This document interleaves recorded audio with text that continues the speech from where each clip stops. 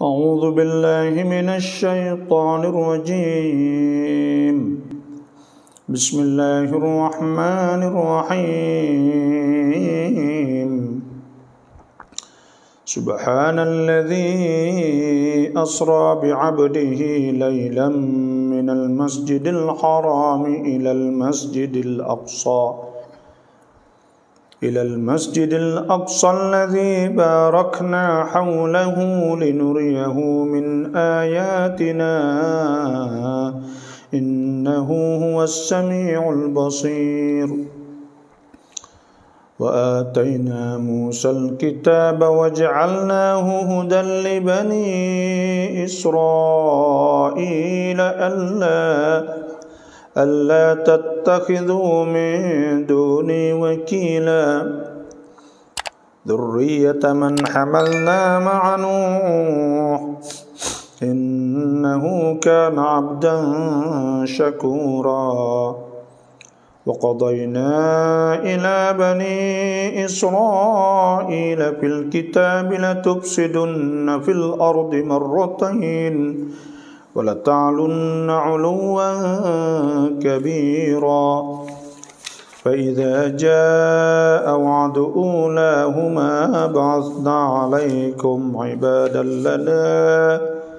عبادا لنا أولي بأس شديد فجاسوا خلال الديار وكان وعدا مفعولا ثم رددنا لكم الكرة عليهم وأمددناكم بأموال وبنين وجعلناكم أكثر نفيرا إن أحسنتم لأنفسكم وإن أسأتم فلها فإذا جاء وعد الآخرة ليسوءوا وجوهكم وليدخلوا المسجد كما دخلوه أول مرة وليتبروا ما علوا تتبيرا صدق الله العظيم وصدق رسوله النبي الكريم ونحن على ذلك من الشاهدين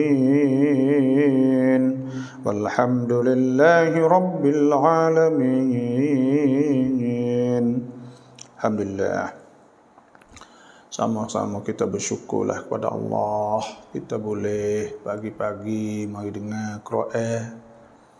Bangun sebelum subuh kita dapat semaya tahajud, dapat semaya witir lepas tahajud. Kita boleh semaya subuh jemaah di masjid. Kita boleh baca Quran sebelum subuh, lepas subuh mari dengar Quran pula. Alhamdulillah, bersyukur. Kerana pagi-pagi boleh buat benda molek. Bangun mata kita buat bagai molek. Mulut kita buat bagai molek. Telinga kita, hidung kita, tangan kita, kaki kita. Akhirat esok.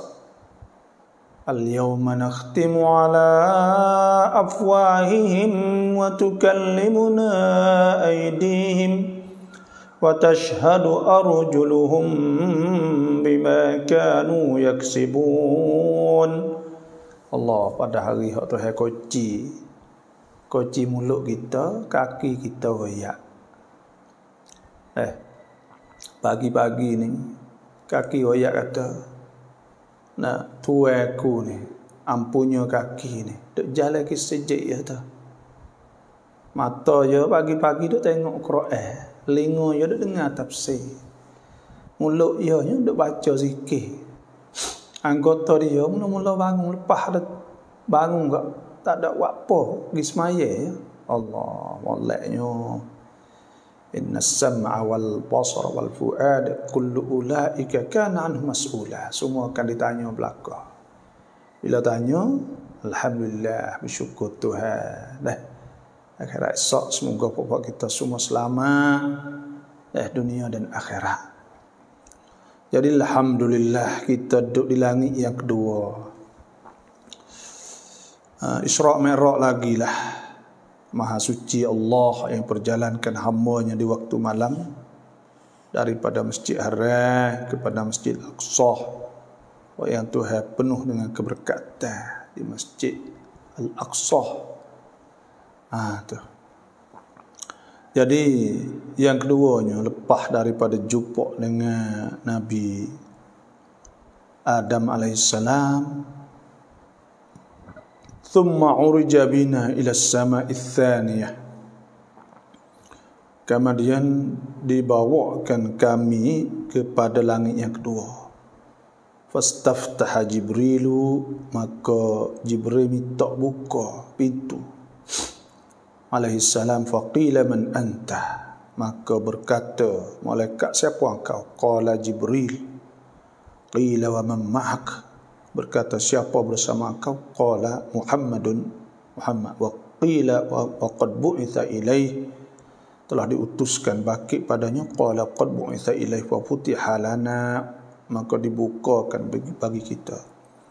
Fa iza ana bibnai al-khalah, maka tiba-tiba aku berjumpa dengan anak mak saudara. Jadi Isa Maryam ni supaya orang panggil titih keturunan ni sebelah balik mak saudara, dan juga anak kepada Siti Maryam. Nah, jadi kita nak setau sikitlah dari kisah Siti Maryam alaihissalam. Jadi Siti Maryam ni iaitu anak kepada Imran.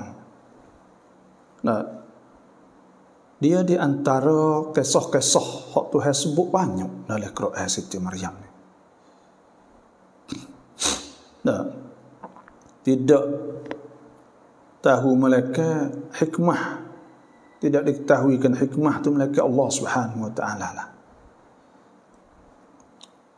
Siti Maryam ni anak kepada Imran, mak dianya Hannah bintu Fakudha bin Qabil. Hannah. Jadi keluarga dianya Hannah ni, mak kepada Siti Maryam ni adalah orang yang jauh sungguh takwa kepada Allah Subhanahu wa taala.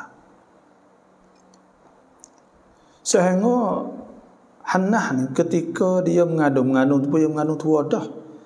Dia mengandung tu sehingga dia nazar anak le perut ni untuk nak khidmat di Baitul Maqdis. Nah, dan ada satu riwayat bahasa dia nazar sebelum daripada dia nak mengandung lagi. Sebab apa yang nazarnya? Sebab dia ni adalah seorang tua dah, umur banyak, lepas tu tak boleh anak. Sebab tu bila hak Nabi Zakaria pun seperti tu juga. Hak tu Nabi Zakaria berdoa, Rabbi la tadharni farda wa anta khairul warithin. Ya Allah, janganlah kau tinggal aku seorang tak ada anak. Hak kita dah sebut bahawa kalau nak anak saat ni kau, maka suruh baca 40 kali dalam sujud kedua semaya hajat tu. Siti Maryam ni beranak, ayah dia ni Imran, tengah-tengah duk mengandung. Jadi sebenarnya orang hak nazar nak uji khidmat kepada Baitul Maqdis ni, kena jatah. Tapi beranak tu baik Maryam ni tinang. Lepas tu mak dia ni sedih lah, dia panggil, nak buat lah mana ni, tak boleh nak buat. Lepas tu dia pun duk didik ajar sehingga dia mati. Kemudian Nabi Zakaria lah duk cara duk didik, duk ajar saat itu. Sehingga besar ia berjuru molek hak kita sebut bahawa nguni kemarin ni sehingga Siti Maryam saat itu hidup situlah. Lepas tu Siti Maryam ni duk buat amal ibadat ya. Duk buat amal ibadat zahid, zuhud orang panggil. Yang pergi perkata yang besar sikit saat ni tu dah. Mula-mula saat ni tu tekoh dia kecil-kecil tu dah duk khidmat, duk gapo kat tu lah, duk buat moga nazar saat ni tu. Dibuat di bucu masjid saat ni tu tempat untuk dia hidup. Nak tidur situlah. Nabi Zakaria tu duduk caranya. Apa kata besar sikit? Besar, umur 13 lebih kurang gitulah. Dia pun hidup suku. Hidup jauh. Waktu saya sebut wadhkur fil kitab, wadhkur fil kitab Maryam idh tabadat min ahliha makanan syarqiyya. Kama dia Tuhan sebut oleh kitab Maryam ketika dia duduk di khulwah, duduk sore dia buat amal ibadat suku. Fattakhadhat min dunihim hijaban fa arsalna ilaiha ruhana. Pasti dia duduk sore dia saat ni tu. Tekah dia buat amal ibadat sore. Jibril mari situ fatamatsala laha basharan sawiyya. Tekah duduk sore saat ni tu. Jibril mari buat upa ke atas. Sebab hari tu kita nak ayat tekah Hannah mu kepada Siti Maryam tu tukah mengandung tu. Nabi Zakaria ada ayat cakap kepada kaumnya, kata nak lahirnya seorang Nabi, tiba-tiba beranak betina. Kau malah beranak tu folk Yahudi pakat beripu penuh di rumah Hannah, rumah Imran saat ni tu. Nak tengok tubik yatai ketina. Folk kata tubik tina bakak-bakit bahu Nabi Zakaria. Kama dia bila tekah tu ya hak Tuhan sebut zalika min amba'il ghaibi nuhihi ilaik wa ma kunta ladaihim id yulquna aklamahum ayyuhum yakful Maryam. Apa kata ya nazar kelah nak mak ya pun minta juga nak buatlah mana nak wi duk di Baitul Maqdis juga, masjid Baitul Maqdis jugalah walaupun tino apa kata mak mati ke tua ke tak ada dia apa ni pakat rubuk nak caralah. Akhir sekalinya buat nguni tu buat lidi bubuh le air tempat carak dia lidi hak dia pergi boleh tu, maka tiba-tiba boleh Nabi Zakaria retina je buat tepat di bucu masjid Baitul Maqdis. Pahaya kecil-kecil saat ni dia duk tubik, duk nyapuh, duk gapo lah Baitul Maqdis untuk khidmat Baitul Maqdis. Apa kata yang besar sikit saat ni tu. Dia pun hidup suku, hidup asingkan diri, uzlah panggil hidup suku. Tu. Maka bila dia hidup suku saat ni tu, pada ketika tu umur dia 13 lebih masa tu. Tiba-tiba Tuhan utuskan Jibril suruh.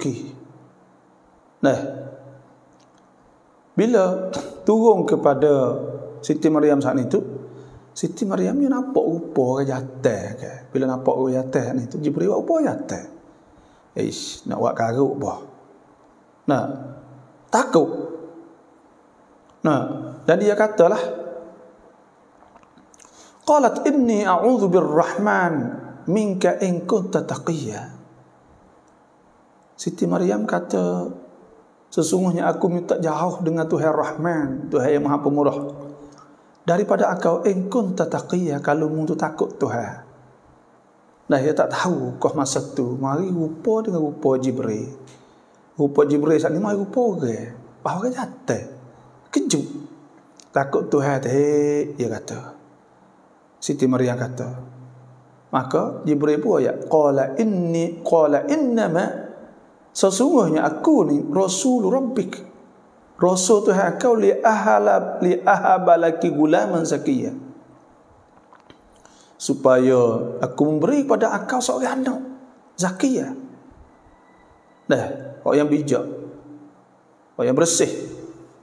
Apa kata Jibril ayatlah tu kejut Siti Maryam. Kejut. Nah.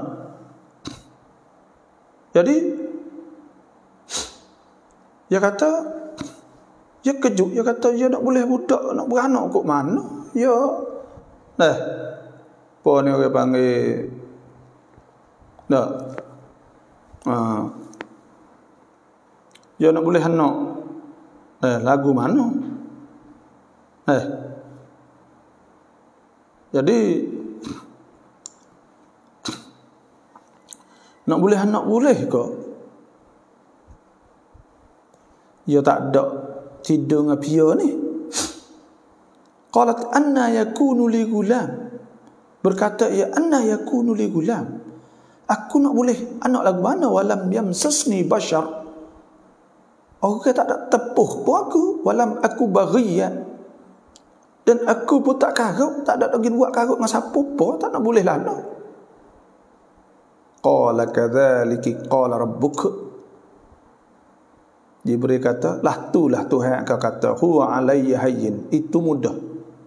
Walinaj'alahu ayatan linnas, dan supaya kami jadikan itu ayat kepada manusia, wa rahmatan minna, dan rahmah daripada kami, wa kana amran maqdiyya, dan itu adalah perkara yang telah diputuskan. Mana putus nak buat dah.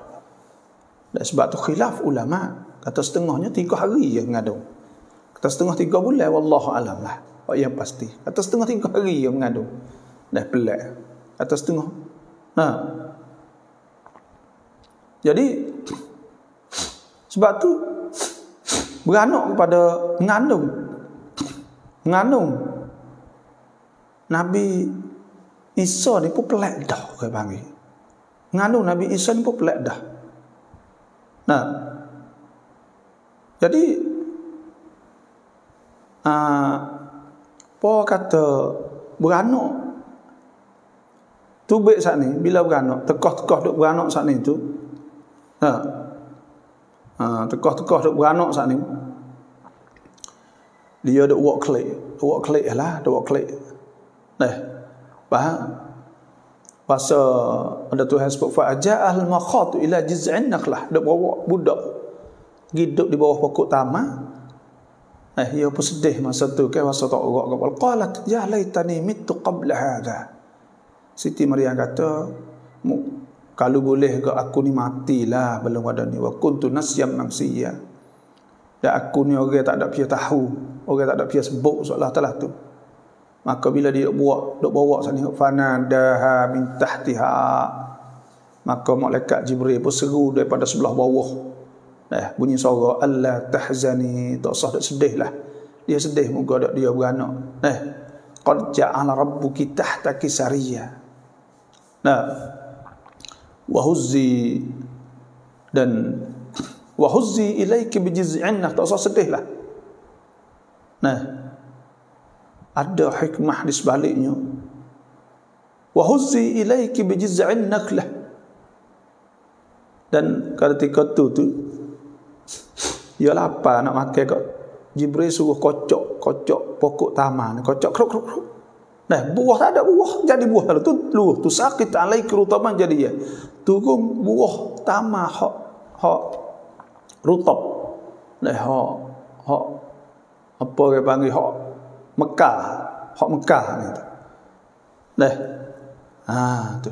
Ya pun bila dia buat klik budak hal ni tu, dia jumpa fok kaum dia. Jumpa orang-orang kampung dia kak. Pakak tuduh, ya ukhta Harun, maka na abuki imra'asaw.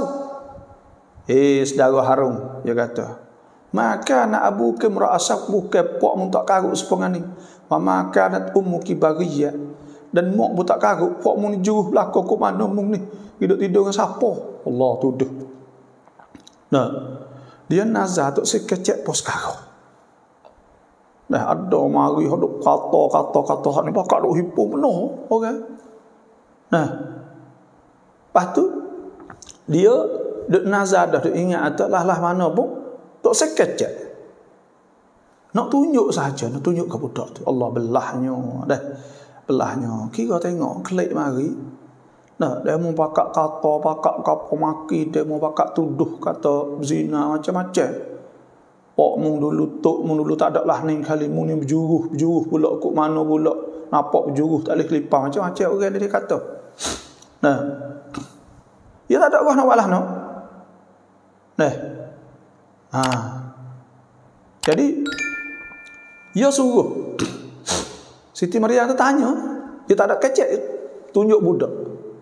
Tunjuk pada Nabi Isa, tunjuk. Tanya tu, seolah tu tanya ni. Tanya budak ni. Terus tanya dia lah. Tapi dia tak kecek. Tunjuk ni. Suruh orang tanya budak ni. Suruh tanya budak ni. Tu. Faham? Fok duk pakak duk kata dia saat ni tu. Apa lek kok mana suruh tanya budak mana boleh kecek budak kecil.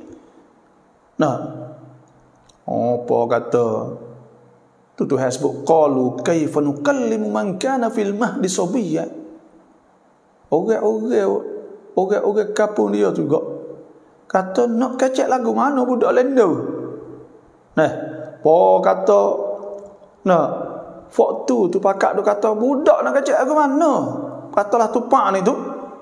Qala inni Abdullahi ataniyal kitab.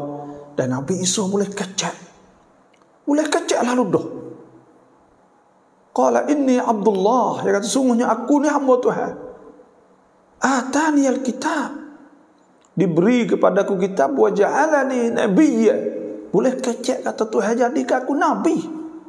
Apa kata dengar hak tu pula kejut hunuh bis fok ya hunuh tu kejut apa pula ni budak boleh kecek kau masa tu wa ja'alani mubarakan aina ma kuntu wa awsani bis salat, dan Tuhan jadi aku ni berkat aina ma kun, aku duduk mana berkat.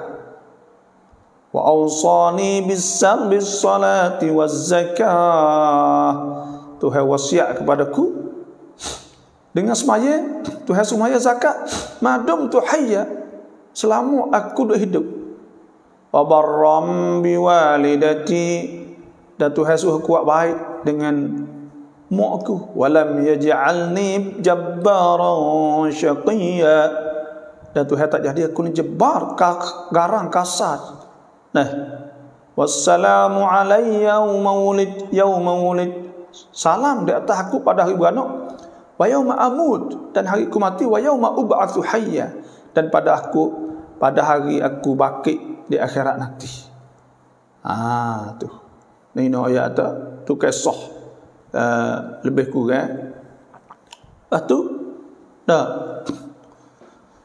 Inilah kemudian sebab itulah di antara mukjizat Nabi Isa alaihissalam, iaitu dia boleh kecek ketika dia budak. Qala inni Abdullah atani alkitab wa ja'alani nabiyya, boleh kecek teka budak. Nah, lepas tu orang panggil Nabi Isa ni diutuskan kepada Bani Israel lah. Kitab Taurat ni orang Israel panggil Al-Ahdul Qadim, kitab lama lah.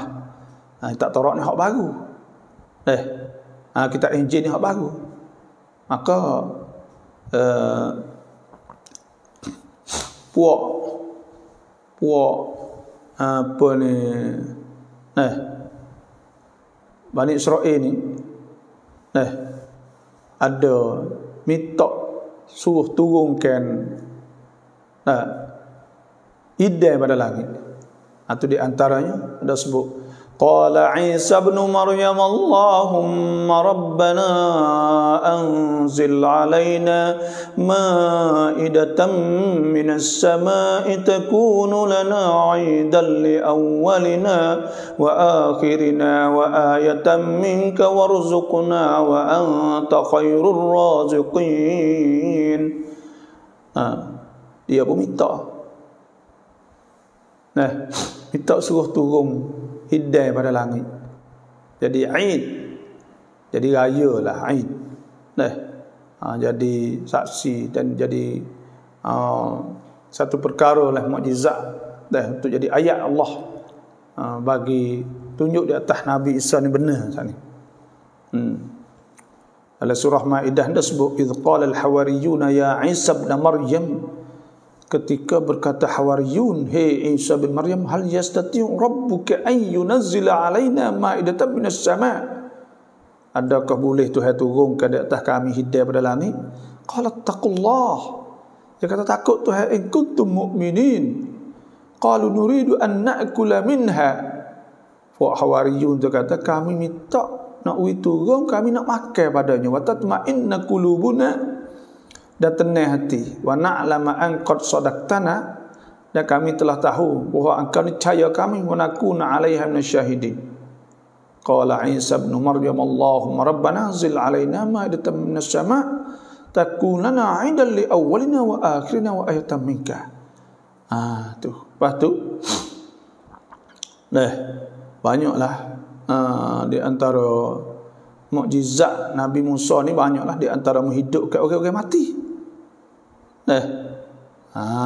Tu menghidupkan orang mati. Ada Tuhan sebut wa rasulan ila bani Israel, dan dia jadi rasul pada Bani Israel, anni qad ji'tukum, bahawa aku telah datang pada kamu bi ayatin min rabbikum, daripada ayat, dengan satu ayat daripada Tuhan kamu, anni akhluqu lakum minat tin, bahawa aku buat rupa burung pada tanah, kahayatit tayr, supaya rupa burung pada tanah, wa rupa burung fa anfuku fihi yasyub fayakunu tayran bi idznillah, tuba wa ubri'ul akmah, orang hak tak boleh kecek.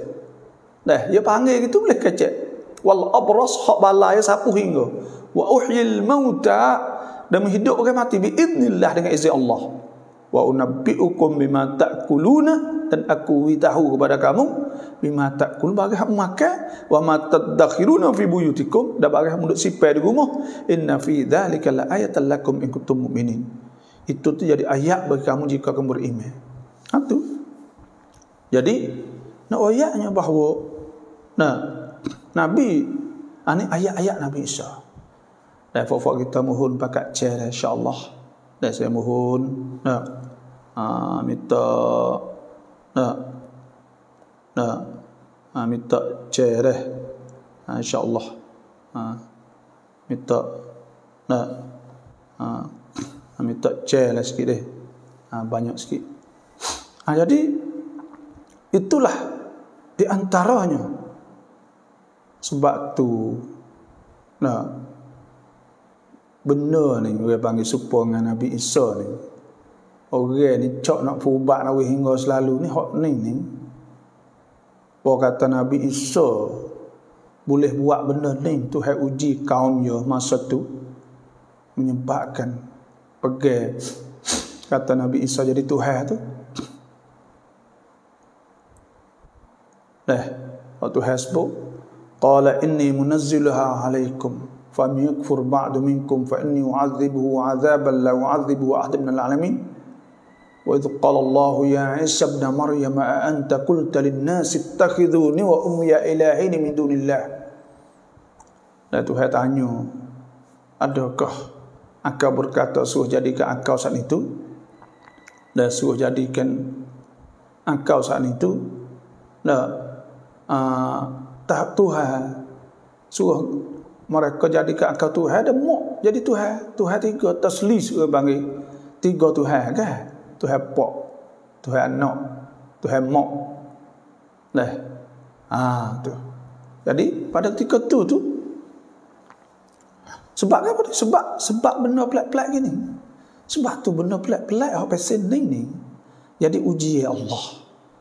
Ni pok kita kok kalau bomo mana siuk jadi kok bakal berakuk gi tak tahulah. Tak tahu kata nak benda tu bahaya tu.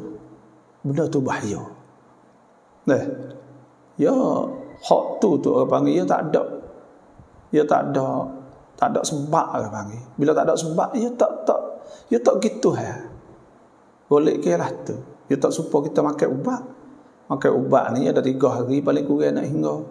Lepas tu pula ia jadi sebab, ia nampak cacing jadi sebab dan asbab.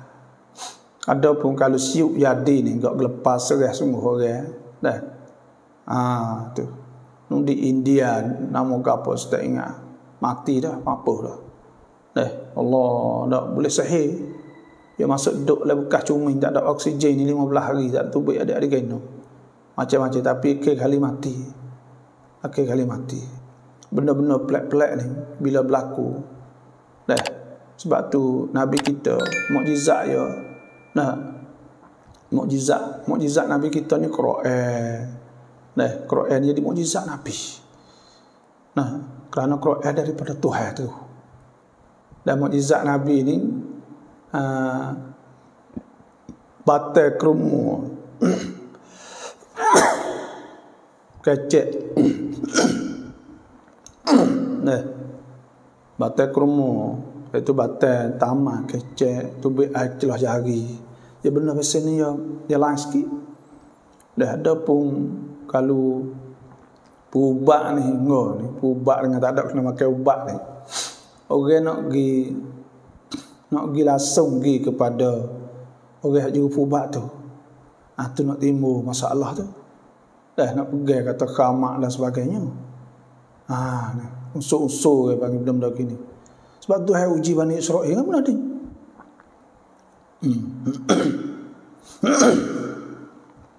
Tengok itu. Anni akhlu lakum min at-tin ka hay'ati at-tayr. Boleh buat burung siup masuk maka hidup. Benar ni enggak. Dan ketika Nabi Isa katakan, wa idh qala Allah ya Isa ibn Maryam anta qulta lin-nas ittakhiduni wa ummi ilahin min dunillah qala subhanaka ma yakunu li an aqula ma laysa li bihaq. Pada ketika tu Tuhan tanya, "Hei Isa, adakah engkau suruh mereka jadikan engkau dan mu'akau Tuhan selain pada Allah?" Dia kata, nak katalah, "Ma yakun aqula ma laysa li illa bihaq." Aku tak boleh kata mereka benda benar saja. Kuntu qultuhu faqad alimta. Kalau aku kata kau faqad alimta, akan tentu aku tahu. Ta'lamu ma fi nafsi wa la a'lamu ma fi nafsik. Innaka anta 'allamul ghuyub. Aku tak tahu bagi diri kau. Aku tahu bagi diriku. Dan setiap orang dah masuk semua chair insya-Allah. Dekat chair. Nampak duk masuk tak ada chair. Tak ada chair langsung. Semua duk masuk nampak tak ada chair.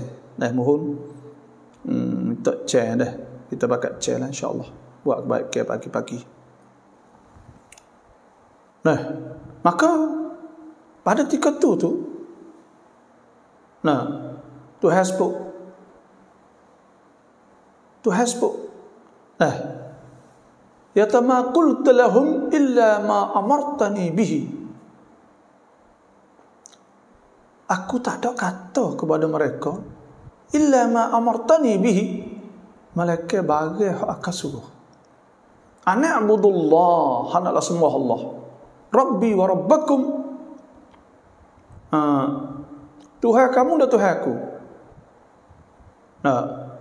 Wa kuntu alaihim syahidan ma dumtu fihim. Dan aku saat ini nak jadi saksi ketika aku duduk bersama mereka. Falamma tawaffaitani, maka tak telah engkau matikan aku. Kunta antar raqiba alaihim wa anta ala kulli syai'in syahid. Adalah engkau saat itu, ialah engkau duduk tengok mereka saat ini. Tapi nak oyak atas hati seorang Nabi ni tak? Allah lembutnya. Dia kata kan Nabi Isa Dia kata, ma qultu lahum. Pasti dia kata apa pula? Taghfir lahum fa innahum ibaduk. Kalau engkau apung kepada mereka, maka sungguhnya mereka itu hamba engkau.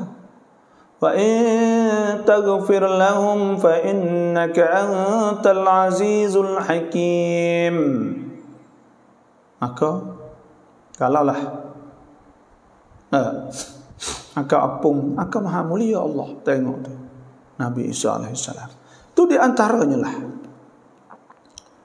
Jadi itu di antara mukjizat Nabi Isa alaihissalam.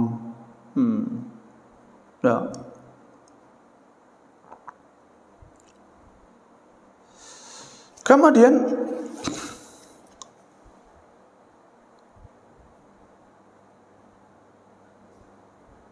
wa Yahya bin Zakaria. Wa Yahya bin Zakaria. Jumpa dengan Nabi Yahya pula.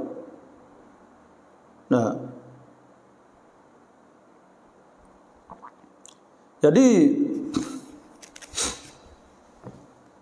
Nabi Yahya ni orang panggil Nabi. Hak yang telah Tuhan sebut bahawa tidak ada nama Nabi sebelum pada tu. Sebab tu Tuhan kata, ya Zakaria, hei Nabi Zakaria, hei Zakaria, inna nubashiruka bi ghulamin ismuhu Yahya. Sesungguhnya kami beritahu pada engkau berita baik dengan seorang anak budak yang nama Yahya. Lam naj'al lahu min qabl samia. Tak ada nama lagi.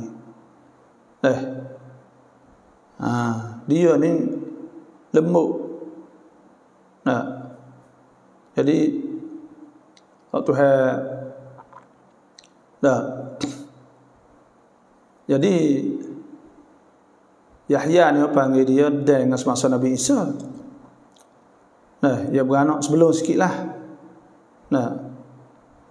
Dan dia ni kalau kira kok adik-beradik pada sebelah mak lah. Yahya dan Isa ni, Nabi Isa ni jumpa pada satu hari. Nabi Isa kata kepada Yahya, istaghfirli ya Yahya, anta khairum minni.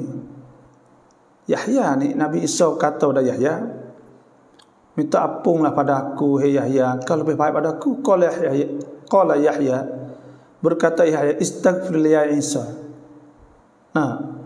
Minta ampunlah Tuhan, ampun dosa aku, ya Isa, anta khairum minni. Mungkin lebih baik pada aku. Qala Isa, bal anta khairum minni. Jadi engkau lah lebih baik daripada aku, dia kata. Sebab apa? Salam ta'ala nafsi, engkau salam ke atas aku, wa sallamallahu alaik, dan Tuhan salam di atas kau. Ada Tuhan sebut wa salamun alaihi ya mulida wa yawma yamut wa yawma yub'atsu hayya.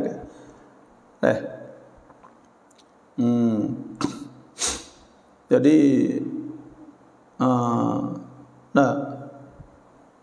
itulah lebih kurangnya. Dia ni Yahya, Nabi Yahya ni orang lembut sangat. Sehingga dia makan kepada binatang-binatang, burung-burung, kerana dia ada perasa elbuk lah. Sehingga dia tak ada barang nak makan. Sehingga dia saat ni duduk dalam keadaan tak ada makan, dia kepada binatang. Dan dia makan daripada daun-daun pokok kayu, ulai-ulai pokok kayu gitu. Dan daun-daun gitu ya. Maka Nabi Yahya ni bila dia besar, muka dia ceria, muka dia sinar. Nampak dah orang apa ni, nampak dah. Tu. Ya ni waktu Facebook. Nabi Yahya ni waktu Facebook lah Quran ke, iaitu fanadatul malaikatu huwa qa'imun yusalli fil mihrab. Tuhan wajah kepada Nabi Zakaria, ayah dia saat itu. Puasa Tuhan yubashshiruka bi Yahya annahu fanadatuhul malaikatu huwa qa'imun yusalli fil mihrab innallaha yubashshiruka bi Yahya musaddiqan bi kalimatin min Allah. Dia orang membenarkan kalimah Allah. Nah, musaddiqan bi kalimatin min Allah sayyidan, jadi pengulu, wa hasuran, hasur, wa nabiyyan min as-salihin. Hasur ni ya orang tak tengok orang tino, tak ada ini langsung, tak rasa benda tu. Kata setengah lah, dah sebut bahawa memang Nabi Yahya itulah tu.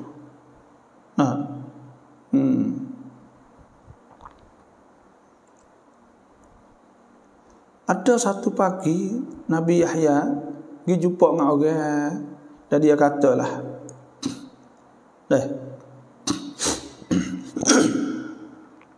dia kata sungguhnya innallaha amarani, Tuhan suruh bi kalimat, Tuhan suruh aku dengan kelimah-kelimah, kalau aku buat amal dengan dia, aku suruh kamu kena belajarlah.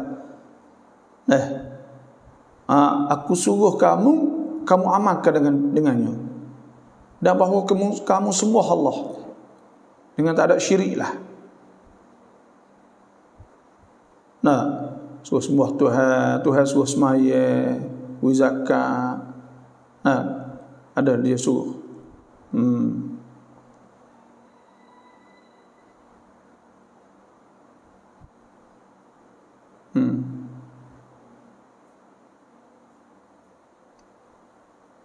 Dan ada sebut salah seorang pada raja zalim pada masa tu nak nikah dengan orang haram nikah sebab anak adik itu, nak nikah dengan adik itu. Maka dia tanya Nabi Yahya, boleh tak nikah? Maka Nabi Yahya, tu tak boleh lah. Bila tak boleh saat itu, raja tu dah suruh Nabi Yahya kata boleh. Nabi Yahya tak boleh. Dia ambil buah penjara ke Nabi Yahya pada masa tu.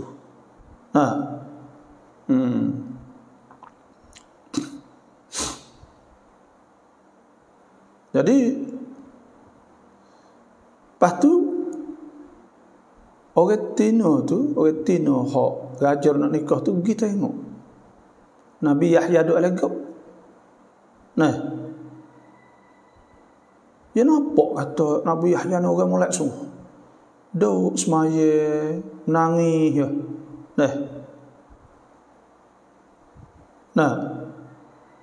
Saya tengok orang Tino saat itu puasa kena dia. Dan puasa kena dia, wayak dia atau dia kena ke apa semua. Nabi Yahya jawab Laisa fi qalbi makan li hubbi ghairillah.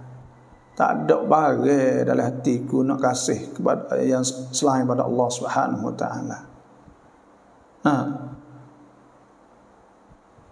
Jadi hak Tino saat itu, apa kata Nabi Yahya tak saya terima tu nak murih. Bila nak murih saat ni kelak wayak raja.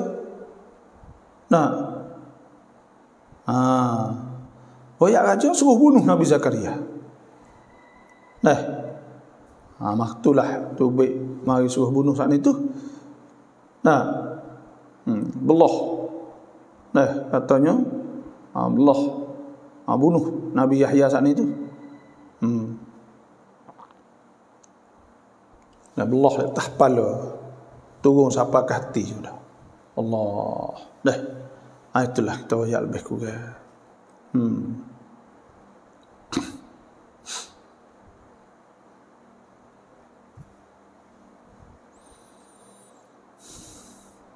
Farahaba wa da'awa li bi khair. Nabi Yahya ni pun sambut dan doa kepada aku bi khair, thumma arja bi ila as-sama'i tsalitsah. Kama dia naik langit ketiga pula. Faqila man anta, supaya ngatulah hak ni jumpa dengan Nabi Yusuf. Kisah Nabi Yusuf ni kita kena wayak lah, lebih kurang esok kita akan wayak esok lah insya-Allah. Jadi alhamdulillah lah, dah itu kita seli-seli kisah dalam ketika Isra' Mi'raj saat itu. Dah banyak lagi kita boleh ambil faedah daripada Isra Mi'raj. Dah. Sadaqallahul azim. Itu sajalah. Kita nak tengok pula lah ada masalah soalan ke apa pula. Terik ni indah, stiker tak stiker pun tak apa lah. Tak ada masalah ke apa. Dia nak atas stiker, tak lah mari. InsyaAllah tak ada apa. Assalamualaikum warahmatullahi wabarakatuh. Salam Jumaat yang penuh berkat. Syukur alhamdulillah. Hari Jumaat ni supaya kita ada sebut itulah min ayyami afdalikum. Nabi kata yaumul Jumaat. Hari yang paling lebih untuk kamu ni hari Jumaat. Fihi khuliqa Adamu, padanya dijadikan Nabi Adam. Wa fihi qubit, pada hari itu juga ambil Nabi Adam. Atas ahli riwayat lain wa fihi ukhrija minal jannah, wa fi ukhrij, pada hari itu dikeluarkan. Wa fihi nafkhah, wa fihi saqah, pada hari itu sunah sakala hari kiamat. Dan juga pada hari itu juga orang mati semua.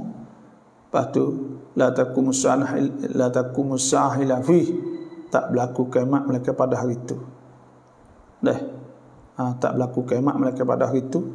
Lepas tu pula qala Nabi sallallahu alaihi wasallam, Nabi kata akthiru alayya minas salah, akthir minas salati alayya, selawat atasku banyak, fa innaha ma'rudah alayya, maka sungguh di ma'rudah, iaitu dibentangkan di atasku. Rakfan cak janing cak era cak cemak alhamdulillah semualah. Assalamualaikum semualah. Tu. Allahumma salli ala sayyidina Muhammadin abdika wa nabiyyika rasulika nabil ummi wa alihi wasallam. Assalamualaikum baba Allahumma ma asbah bi min ni'matin. Allahumma ma asbaha bi min ni'matin aw bi ahad min khalqik faminka wahdak la syarika lak falakal hamdu kasyukru. Itulah alhamdulillah. Insyaallah pokok kita semua mohon insyaallah. รายได้จากการขายแบบไลฟ์สดฮาลาลไหมเสียงผู้หญิงรายได้จากการขายแบบไลฟ์สด adakah kita jual melalui live sod ni halal ke tak? Ulama menghukumkan bahawa, saya tengok fatwa hak Azhar, fatwa lain fatwa hak Darul Ifta Mesir dan sebagainya lah, bahawa jual online ni sah. Sah. Masalah kita akad tak akad tu mazhab Syafi'i ya. Kena akadnya. Dan mazhab Syafi'i itu ada mazhab yang mengatakan bai'ul mu'atat, jual secara mu'atat, maknanya wi mari itu pun menunjuk di atas taradi istihsanan. Ada kata sah di antara Imam An-Nawawi. Sebab tu boleh kita jual dan demo online kita hantar barang, demo own duit dengan syurut, ada syaratnya, kena boleh hantar klik kalau tak serupa dengan barang yang kita royak. Itu sahaja. Lepas tu masalah suara kata, masalah suara tu ya suku hak tu, ya maiki hak tu. Masalah hak tu itikan saja, ada pun jual tu halal.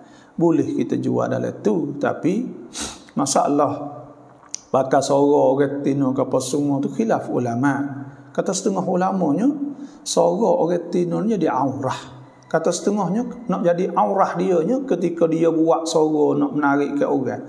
Itu sahaja. Kalau dia kecek biasa tak apa.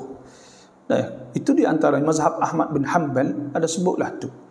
Sebab tu saya sebut ke ya nisa'an nabi, hey isteri nabi, ini taqaitunna lastunna ka ahad minan nisa', kamu semua bukan supaya orang ramai. Ini taqaitunna, kalaulah kamu saat ini takut Tuhan, fala takhda'na bil qawl, janganlah kamu saat itu buat suara menjadi lembut dan sebagainya. Fayatma alladhi fi qalbihi maradun, maka tamak oleh orang yang ada dalam hati dia saat itu marad, orang hati tak molek, tamak nak fitnah dan sebagainya. Wa qulna qawlan ma'rufa, dan katalah dengan perkataan ma'ruf, biasalah. Sebab tu siang puying saat itu masalah khilaf ulama, muka pun sama juga khilaf ulama. Tengna saat itu, tengna telajak melampau itu tak boleh. Itu sahaja. Di atas kau yang mengatakan buka muka boleh. Dan hak kata buka muka boleh saat ni tu, dia masuk dalam Facebook supaya dengan jalan ke kedai tu lah. Jadi masalah jual tu suku lah, masalah suara tu bak suku-suku, jual halal, duit tu halal. Mikir tak ada masalah situ. Wallahu a'lam.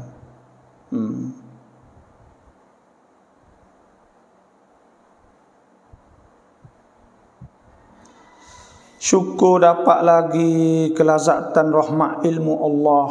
Ya Allah, ampunilah dosa-dosa tuan guru. Ya kata dah, dan kami semua, ya Allah, berikanlah kekuatan dan kesihatan pada tuan guru dan semua, ya insya-Allah. Amin ya rabbal alamin. Insya-Allah kita berdoa kepada Allah Subhanahu wa taala, semoga Allah taala beri sihat kepada kita insya-Allah.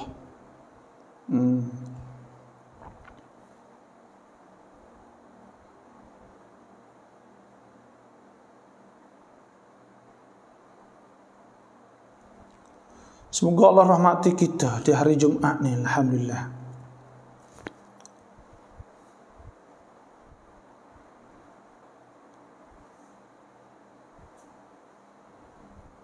Alhamdulillah, boleh rapfang dah. Ini sebab kita salam. ลูก19 วันแล้วยังไม่จุกโกจะทำหลัง40 วันได้ไหมและถ้าไม่ทำจุกโกได้ไหม Nabi SAW sabda, al-ghulam murtahinun bi'aqiqatih. Budak saat ni tu lekat dengan ngekoh, lekat tak sudah lah, tergadai dengan akikah dia. Tuzbah anhu yawm as-sabi', disembelihkan pada hari 7. Wa yuhallak, dan dicukur, wa yusamma, dan diberi nama. Mana tu? Koyak nama ke apa semua lah. Itu. Itu di antaranya lah. Jadi nak buat lepas 40. Ya gini dah kaedah dia nya. Hari 7 tidak hari 14, 21, ya gitu. Tak sampai umur 15 tahun. Tu sunat di atas pok. Bila lepas umur 15 tak ada. Wallahu a'lam. Jadi sunat di atas dia lah, pok dak lah lepas umur 15.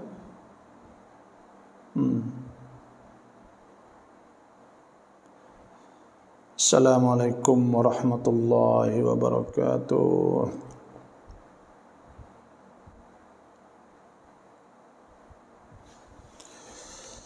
Jadi alhamdulillah, tengok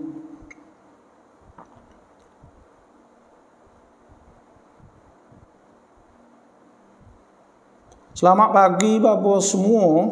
Muzakarah ilmu agama bahagia dapat manfaat. Terima kasihlah. Alhamdulillah. Apnam lama keluar Apnam lama keluar ภาพเปียกเลยถลกผ้าถุงจนเห็นหัวเข่าอะไรคือหุกมในอิสลาม Kita kita ambil apa ni jadi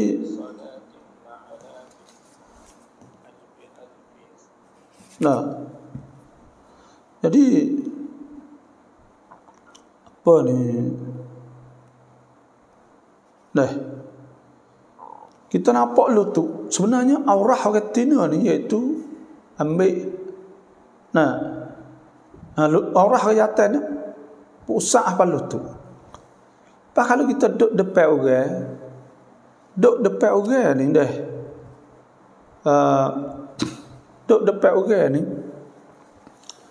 kalau duduk depan orang kita akik depan orang nampak, maka pada ketika tak boleh lah. Maka pada ketika tu tak boleh. Sebab itu aurah tak boleh buka lah aurah sana itu. Tak boleh buka aurah. Itulah sahaja. Tu. Dia tak boleh buka aurah ni depan orang ke. Jadi itulah di antaranya. Karena aurah saat itu mula daripada lutut dan sampai pusat. Kita akik atas tu tak boleh. Itu saja dah. Tu kalau orang yatai lah.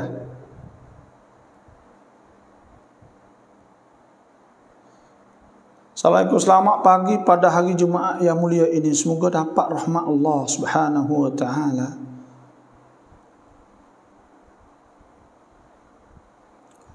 Meludah alio masa duduk dalam masjid sedangkan di tepi-tepinya ada kubur. Apakah hukumnya, baba?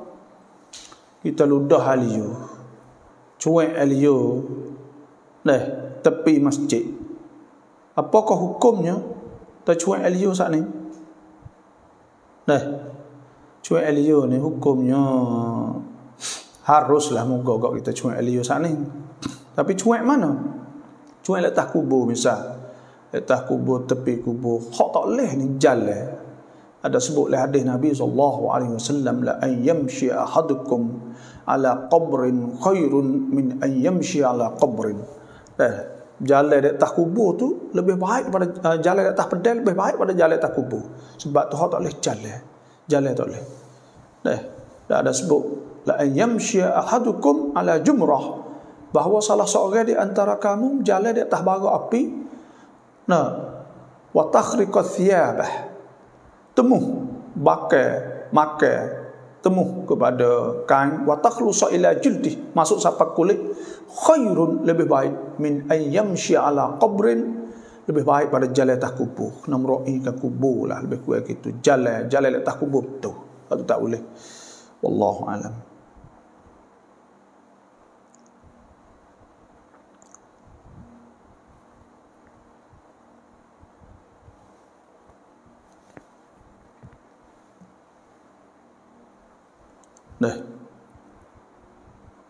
Jadi mati dah. Jadi alhamdulillah.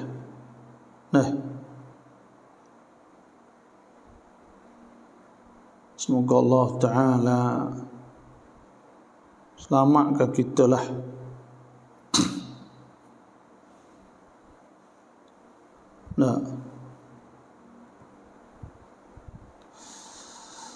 Itulah lebih kurangnya. Semoga kalau ada siapa-siapa ada soalan,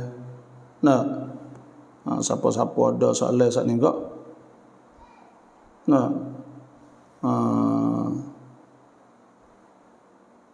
mohonlah buat kita pakat share ke panggil. Ini internet ni lambat sikit.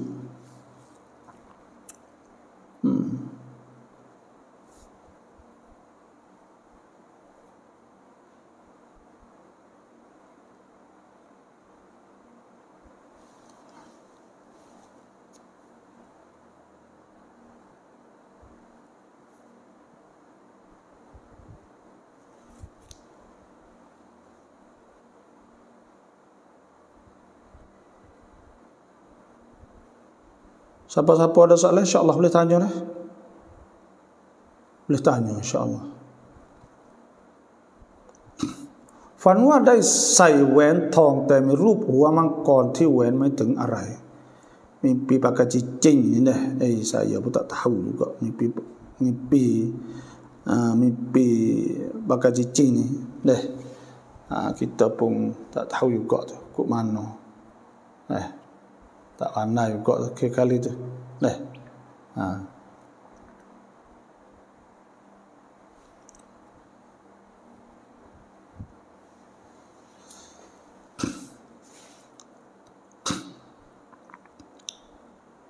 Kun la chair tulis dah mau tulis sila gitu bahasa dia dah. Cak tahunnya bun kubur dah mai. Boleh ke tak? Nak buat pupuk letak kubur. Boleh ke tak nak buat pupuk tak kubur? Dah semua hak dok tulis saat ni dah. Kalau hak dok tulis saat ni tu dah. Mohon tulis semula dah. Mohon tulis semula insya-Allah. Kalau tak nampak kak buat pupuk tak kubur ni boleh ke tak? Ada dalam hadis Nabi SAW, marra Nabi sallallahu alaihi wasallam biqabrain. Ada hadis Nabi lalu di dua kubur. Qala, Nabi kata innahuma mu'azzaban. Nah, Nabi kata sungguhnya kedua tu diazab. Yu'azzaban fi kabir. Nah, kedua-dua diazabkan pada dosa besar. Kama dia, Nabi kata amma ahaduhuma fayamshi bin namimah. Ada salah satu pada dua orang saat ni tu duk ngupak ke orang, ngacung ke orang kat situ. Wa ammal akhar, ada seorang lagi la yastatiru min bauli. Tak ada tudung ketika kecing. Tak tudung ketika kecing. Wa aqada, dan Nabi sebut ratbah, jaridatan ratbah. Nabi ambil lepoh hak masih basah lagi. Wa syaqqaha nisfain, maka Nabi belah dua. Wa gharaza kulla wahidin minhuma. Nah, Nabi ambil salah satu dua tu, wa gharaza. Dan Nabi cocok kepada salah satu pada kubur tu sosolah. Thumma qala, kama dia Nabi kata apa? Nabi kata la'allahuma yukhaffafan min azabihima. Mudah-mudahan kedua-dua saat itu diringankan daripada azab kubur kedua. Maknanya pelepoh tu boleh meringankan kubur. Sebab apa? Sebab Tuhan sebut dalam Quran, tusabbihu lahus samawati sab'u wal ardu wa man fihin. Bertasbih kepada Allah boleh. Nah, semua 7 petala langit dan bumi dan mereka yang ada dalamnya. Wa in min syai'in, tidak ada sesuatu illa yusabbihu bihamdihi, malaikat bertasbih dengan memujikan Allah. Walakin la tafqahuna tasbihahum, tetapi kamu itulah tak faham mereka tasbih. Itu menunjuk bahawa memang Tuhan tasbih, Tuhan suruh apa ni, tidak ada suatu mereka bertasbih, dengan sebab tasbih saat ini diringankan. Maka kita buat pupuk tak kubur tu khilaf ulama. Kata setengahnya iaitu haram, kata setengahnya makruh. Kerana apa? Bila kita buat, dia tak boleh tasbih lagi, tak ada tasbih dah lah. Jadi kita nak ringan daripada azab kubur. Itu. Sebab tu makruh, atau setengah makruh kita ngupuk ke panggil. Makmum yang masuk rakaat yang ketiga dan keempat bagi imam, bagi yang makmum masuk tadi sunat baca surah kedua. Makmum yang masbuk, makmum yang masbuk rakaat yang ketiga dan keempat bagi imam, bagi yang makmum masbuk tadi sunat baca surah kedua. Makmum tu sunat baca surah kedua. Memang sunat baca surah kalau ada. Kalau sempatlah boleh baca. Karena rakaat tu rakaat pertama baginya. Rakaat yang keempat tu rakaat yang kedua baginya. Maka sunat dia baca. Kalaulah semaya saat ni semaya sir dah. Semaya sit lakor lah dah. Itulah mogok-mogok. Malaikat ngorek tu sepatu rakaat 3 dah. Tapi kalau tak baca pun tak apa dah. Karena al-imam dhamin, ada sebutlah hadis Nabi SAW, imam tanggung. Bila imam tanggung tak apa. Tu imam tanggung. Semua tu ya orang panggil tak baca Fatihah. Bila kita masbuk tak apa. Sebab imam bila masbuk, rakaat yang 3 makna kata kita saat ini tak sempat lah, kerana masbuk saat itu orang yang tak ada baca Fatihah sekali imam. Tapi masbuk ni hendaklah kita kena rokok sekali dengan imam. Jangan kacau duk baca Fatihah. Kalau imam rokok kita tak tunduk lagi, maka kita lupuk rakaat. Sebab Nabi SAW sebut man adraka ar-rak'ata faqad adraka as-salah. Siapa dapat rakaat maka sungguh dapat sembahyang. Itulah saja, wallahu a'lam. Lama jamu mai antahya akidai mai. semaya jamak tak semaya tak ada baca tahiyat akhir. Tahiyat akhir ni rukun tak sah. Kena baca tahiyat akhir. Tahiyat akhir ni rukun. Tahiyat pertama rakaat yang kedua, maka itu adalah sunat ab'ad, sunnatun ba'diyah, kena sujud sahwi tu. Ada rakaat tahiyat akhir ni wajib. Furudus solah atau rukun semaya. แม่ได้เสียชีวิตแต่ซากอของแม่ได้บริจาคทั้งหมดโดยที่แม่ไม่แบ่งให้ลูกแบบนี้แม่จะผิดไหมแม่ mati แม่ sedekah semua. Mẹ mati, mẹ sedekah semua. Adakah boleh? Ada satu kali Nabi SAW pergi ziarah Sa'ad bin Abi Waqqas. Sa'ad katakan, ya Rasulullah, ya ta'in ana dhu mal. Aku orang kaya Nabi. Ya Nabi, aku orang ada bang, orang dah kata. Qala, dia kata, afa tasaddaqu. Aku boleh ke tak nak sedekah bi syatrai mali? Bagi 3, ambil 2 qiyah sedekah. 2 qiyah lah. Qala la. Nabi tak boleh. Qala afa atasaddaqu bi syatrih nisbih, man boleh tak aku sedekah setengah? Nabi tak.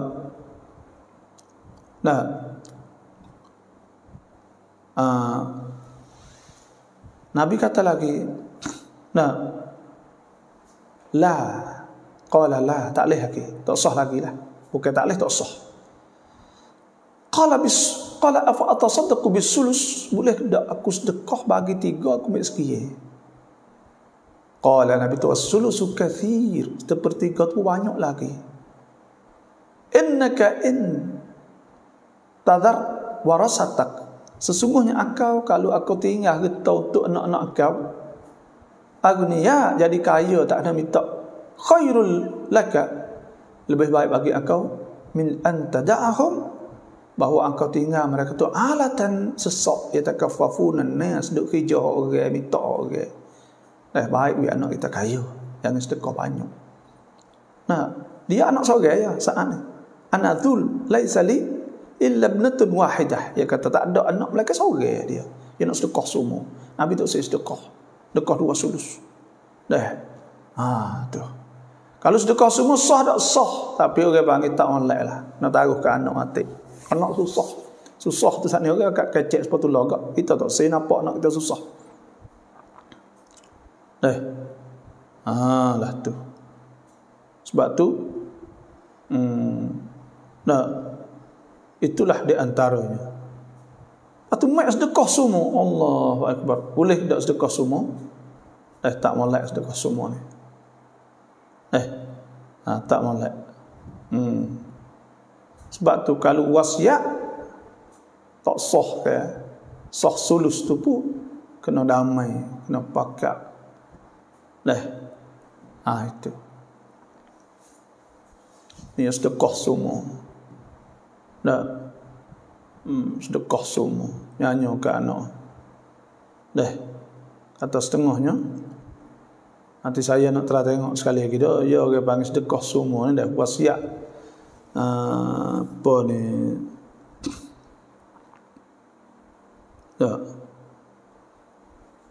Nanti saya nak tengok setengah. Boleh ke tak? At-tasadduq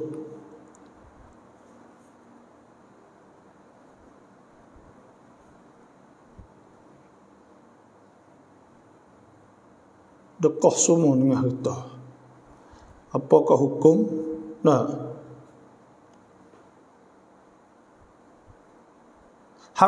Harus saja.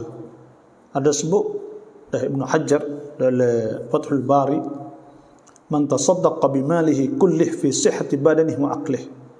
Siapa sedekah dengan semua harta pada ketika dia sihat badan dan akal, haitsu la dayna alaihi wa la iyala lah.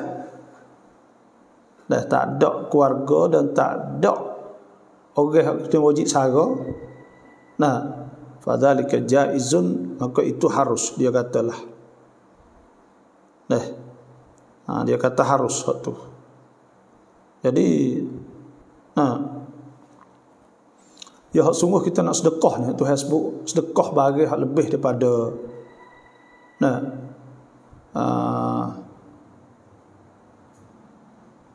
lebih daripada kita guna untuk kita ke kulil afwa ke.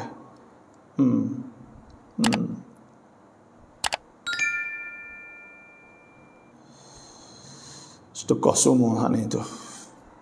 Jadi sebab Tuhan sebut wala taj'al yadaka maghlulatan, jangan kita kupik lajak. Tuhan sebut wala tabsutha kullal bast, janganlah Allah lajak, jangan habis pula anak kita pula susah.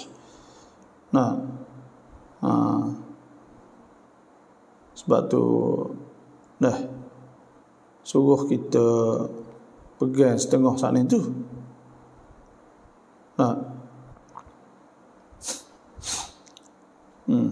Situlah tu nyanyi ke anak gitu. Bagi tu tak online lah abang nyanyi. Kalau ada hak wajib tak boleh. Ada hak wajib sara ya gapo lagi tu tak boleh. Wajib. Kalau tak ada sara dah tu tak apa.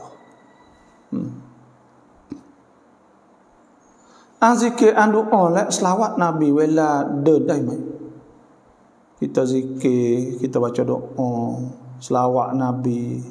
Ketika kita jalan boleh tak? Tuhan sebut ke? Fa idza qadaytumus salata fadhkurullaha qiyaman wa qu'udan wa 'ala junubihim wa yatafakkaruna fi khalqis samawati wal ardi Fa idza qadaytumus salah fadhkurullaha qiyaman, boleh kita zikir tu ketika kita berjalan diri, wa qu'udan, duduk, wa 'ala junubihim. Fa idza ma'nantum fa aqimus salah. Alladzina yadhkuruna Allaha qiyaman wa qu'udan wa 'ala junubihim wa yatafakkaruna fi khalqis samawati wal ardi rabbana ma khalaqta hadza batila. Boleh kita zikir ketika kita berdiri, duduk, nyatak semua, jalan, boleh kita zikir. Orang ada ingat Tuhan semua, boleh selawat, zikir, boleh jalan, boleh baca Quran, boleh.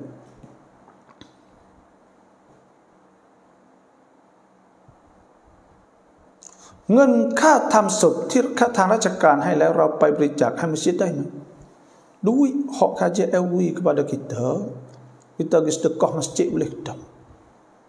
Duit hak kajian LV ni duit halal, hak kajian LV ni boleh kita ambil duit pada kajian kerana duit kajian ni duit hak kajian wajib kena jaga kepada rakyat, maka dia LV tak apa, kajian LV boleh ambil, ada masalah ke apa. Kita nak sedekah masjid, buat gapo saja boleh. Itulah saja, wallahu a'lam. Semaya jamak takhir kena semaya hak mana dulu, jamak takhir boleh semaya hak mana-mana dulu. Maknanya kalau kita buat ngorek isya, nak semaya isya dulu pun boleh, ngorek dulu pun boleh. Semaya asar dengan zuhur, semaya asar dulu pun boleh, zuhur boleh, tapi kita semaya sahibul waqti dulu lebih afdal. Kalau kita semaya ngorek dengan isya, kita semaya isya dulu, selepas tu semaya ngorek, itu lebih baik, lebih molek. Kita semaya asar dulu, kalau zuhur dengan asar, lepas tu semaya zuhur. Bukan makna kata kita kena semaya zuhur dulu, kerana semaya zuhur ni orang panggil ya harus kita semaya le waktu asar. Itu makna takhir. Harus dalam semaya le waktu asar, bukan kata kita kena ambil waktu yang tak dulu dah. Ya masuk dulu, kita tak dak, ya boleh semaya le waktu asar. Sebab tu afdal kita semaya sahibul waktu, kita semaya tuai waktu dulu, itu asar. Kalau kita semaya jamak takdim, maka wajib kita kena semaya tuai waktu tu dulu. Iaitu kalau zuhur dengan asar, semaya zuhur dulu. Kalau ngorek, kita semaya ngorek dulu, tu wajib. Wallahu a'lam. ที่คนแก่บอกว่าจะเข้าสุนัตต้องเข้าเลขที่เช่น7 ปี 9 ปี 11 ปีจริงไหม Orang tua kata kena nak masuk jawi kena umur 7 tahun, 9 tahun, 11 tahun, sungguh tak? Tidak. Tidak semesti po sekali dah. Tu. Jadi hak kena ambil 9, 10 ni semaya witir. Ada Nabi sallallahu alaihi wasallam sebut ke, ya ahlul Quran autiru fa inna Allah yuhibbul witra.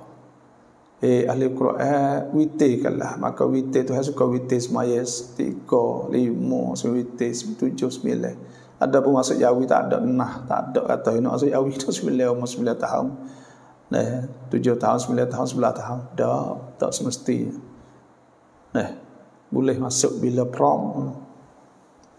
Mikul klum nung lamat jamak takdim maghrib กับอิสเราไม่รู้ว่าเขาละหมาดมักริบแต่เราไปตามอิหมัมโดยเนียดจะละหมาดอิสเมื่ออิหมัมนั่งตะฮิยัตเรารอกอะห์สุดท้ายเราก็จะต้องนั่งตะฮิยัตหรือเนียดออกแล้วเพิ่มรอกอะห์ต่อไปkita ni miklum lamat jamak takdim maghrib กับอิสเราไม่รู้ว่าละหมาดมักริบแต่เราไปตามละหมาดตามอิหมัมโดยเนี้ยจะละหมาดอิสya. Maka pada ketika itu bila ia sembahyang maghrib kita sembahyang isya. Maka pada ketika itunya kita ni kena mufaraqah. Sampai 2 rakaat tahiyat kita mufaraqah, maka kita wisalah kalau kita qasarlah. Kalau kita qasar. Kalau kita saat ini tak ada qasar apa kok, maka pada rakaat yang 3 pada rakaat yang 3 kita semaya gapo? Kita semaya isya dah. Ya semaya maghrib. Kita mufaraqah rakaat yang 2. Itu ialah.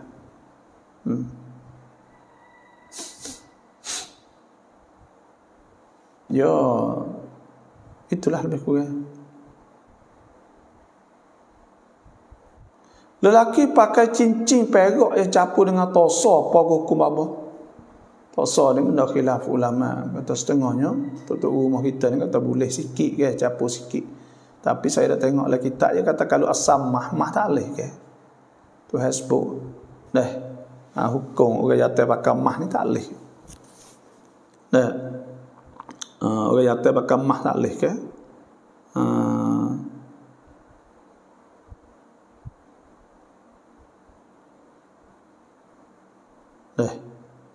Jadi sebab tu kita ni dah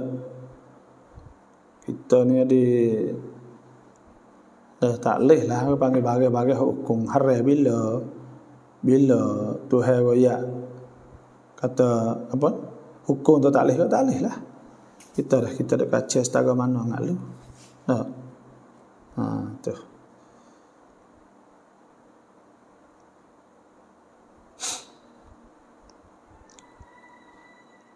Sebab apa? Sebab ada hadis Nabi.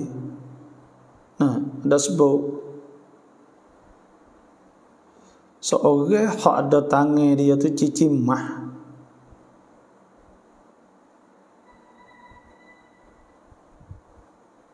Ada sebutlah hadis ke Nabi lari orang jatuh pakai mah dah. Dan Nabi nampak seorang lelaki duduk di tangan dia mah cicimah. Maka Nabi cabut dan Nabi tahu waqala ya'mudu ahadikum. Nabi tersengaja oleh seorang kamu ila jumrah minan nar kepada bara api fayaduha fi yadihi. Dia letak di tangan dia. Tu.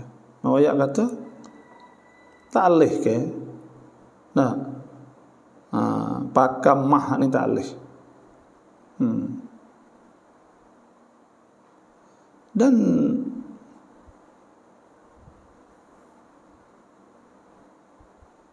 ada sebut Nabi sallallahu alaihi wasallam sabda inna Nabi sallallahu alaihi wasallam akhadha hariran. Nabi ambil kain setera fajala'u fi yamini. Nabi tak pegang je tangan wa akhadha dhahaban. Maka Nabi pegang mah di sebelah kiri. Fi shimatu maqala inna hadzaini haramun ala dhukuri ummati. Nabi tu dua-dua ni haram di atas umat aku.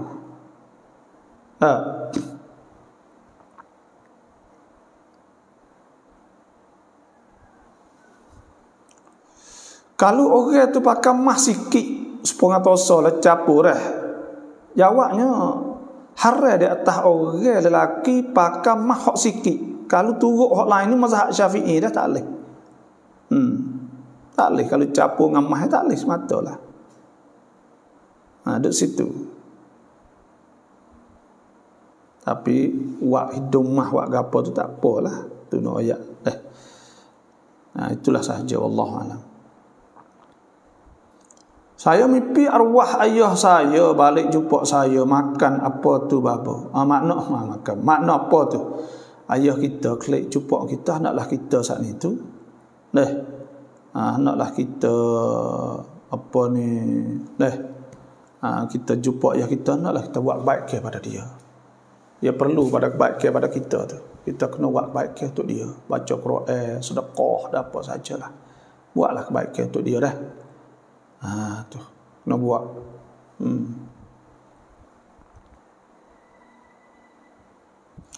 Terima kasih kepada bapa yang memberi penjelasan. Ya tak apa. Dia suruh awak lebih bertakwa kepada Allah lah tu. Jangan lagu sangat. Apa ni? Memang betul tak? Mindah unggu kata, nampak ayah tu. Memang saya nampak kalau supaya mindah unggu kata dia panggil pada ketika Nabi Yusuf AS. Dia nampak ayah dia Nabi Yakub ketika dia nampak ayah ni nak lari benda, memang lari benda tak molek.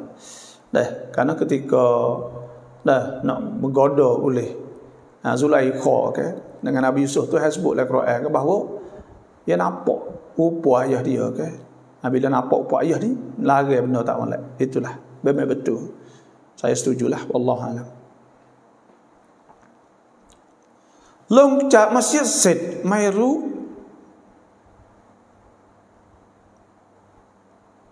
kinuk madun sia marai ma hitiban lamat soh mai. Kita tubik pada masjid, lepas tu klik di rumah. Nampak ada tahi burung di atas baju kita semaya soh tak? Jawab ni soh. Kerana apa? Kerana bila ihtimal, makna boleh tanggung, pen paidai dah maknanya boleh tanggung kata kena selepas tu, maka boleh pada ketika tu. Bila boleh tanggung kata kena selepas ada tu, boleh. Boleh. Tu. Bila boleh tanggung, kata boleh kena, maka pada ketika tu sah semaya. Ya tak boleh tu kita lepas semaya tu nampak lalu. Itu kita tak beralih cepat lagi. Maka itu seolah-olah kata kita tu kena dalam semaya. Dia duduk situ. Tapi kalau kita tubik jalan dah ni, makna tu boleh tanggung kena julai. Maka pada ketika tu sah semaya kita. Wallahu a'lam. Masuklah jamai, kena jakoh kaki mana? Kaki kiri dulu. Kaki kiri dulu dah baca Allahumma inni a'udzubika minal khubsi wal khaba'ith. Aku minta jauh daripada syaitan dan syaitan jatah.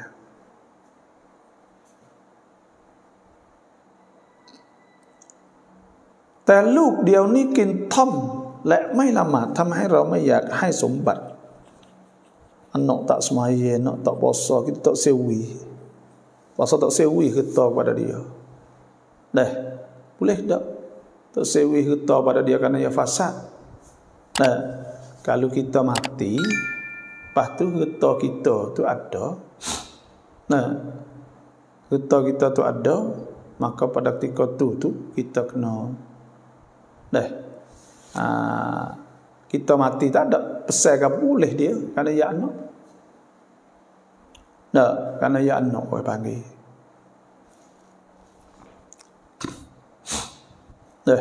Kerana dia anak, kita boleh kita wik dia. Apa ni? Bila kita mati kita tu boleh dia. Ada saka kan? Tapi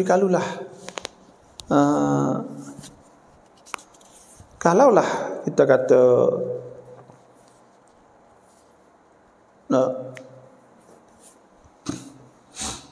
kita tak sewi tu kau hidup saat ni tu, kita pakai wi hak lain dah tak ada tinggal apa sekarang, pakai wi belaka. Maka ia tak ada boleh. Waktu hur kita bebas wi harta ketika kita hidup. Wallahu a'lam. ท่านี้จะกินแพะแล้วเราไปซื้อแพะที่เชือดแล้วประมาณ3 กิโลมาทำตอนนี้เราไม่ได้เนี้ยจะกิน1 ตัวจะพ้นไหมkita niat kata kita nak makan daging kambing. Tak, kalau niat kata nak makan daging kambing sahaja, maka boleh dah. Boleh beli daging kambing sahaja 2-3 kilo kat sedekah sudah. Wallahu a'lam. Kalau niat saat ni dia turut apa kita niat itulah.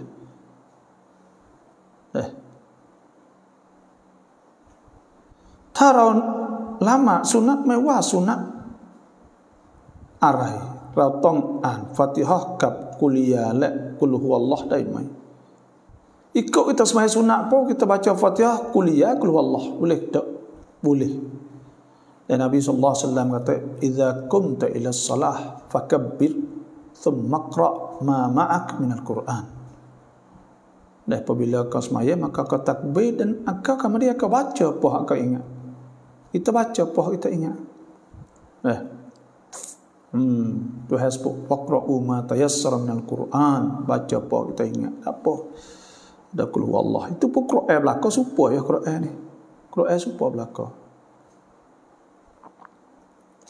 kita solat tahajud dah siap sebelum buat witir 3 rakaat kita buat solat jenazah ghaib masa tu boleh ke babah dah pelik-pelik ni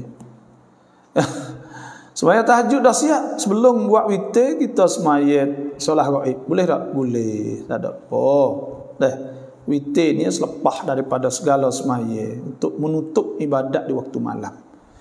Nabi sallallahu alaihi wasallam bersabda, "Ya ahlul Quran, hai ahli Quran, autiru hendaklah sembahyang witir fa innallaha yuhibbul witra." Tuhan suka sembahyang witir. Dah, Allahu a'lam.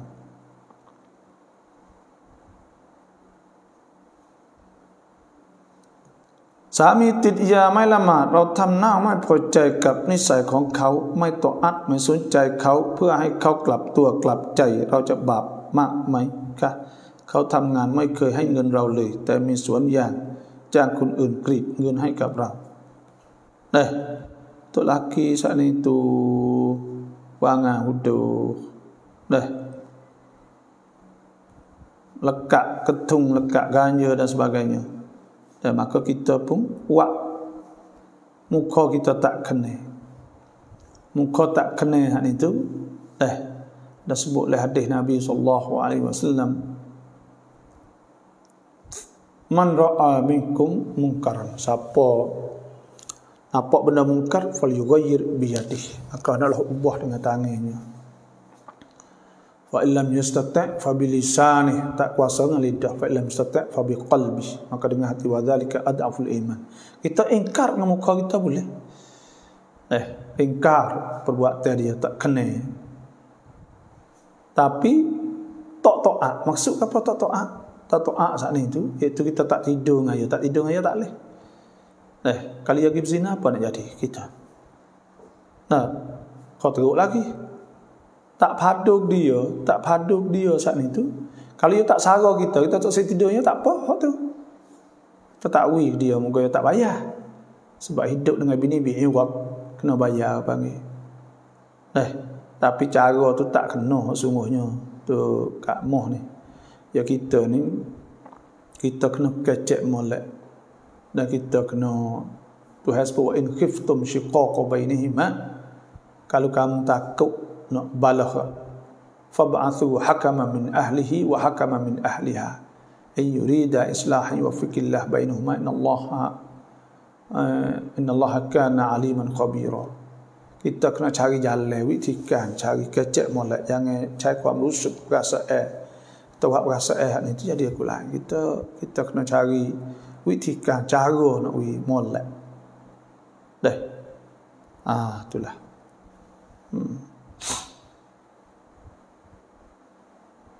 ที่ดินที่คุณตาวะกัฟได้ให้ลูกๆทำปอนอกแต่ตอนนี้ยังไม่มีใครทำอีกแต่ที่ดินนั้นมีต้นยางอยู่ลูกคนโตคนหนึ่งลูกคนใดคนหนึ่งจะไปกรีดยางได้ไหม bila kita wakaf suhak pondok maka pada ketika itu telah jadi milik hak wakaf.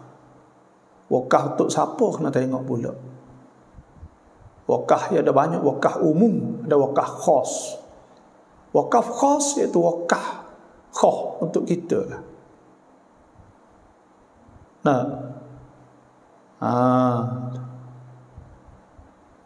Wakaf untuk keluarga dia, maka hak tu kena tengok. Kalau wakaf khas, kena pakat kira tengok. Kalau wakaf umum, maka kita tak boleh ambil duit saat ni. Dah kita nak motong tu boleh.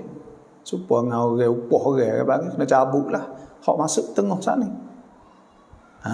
Tu, duduk situlah. Dah jadi wakaf bukan milik kita lagi. Jadi milik lillahi ta'ala. Waqful lillah. Dia panggil wakaf kerana Allah Subhanahu wa ta'ala. Itulah saja. Sebab itulah.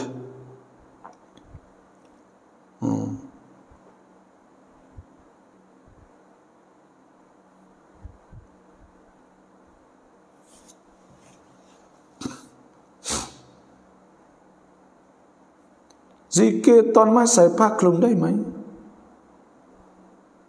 Zikir kalau kita tak ada pakai kai kelubung ke apa, boleh tak? Boleh tak kita zikir tu kalau tak ada pakai kelubung apa? Kai kelubung ni wajib ketika kita nak tubik luar.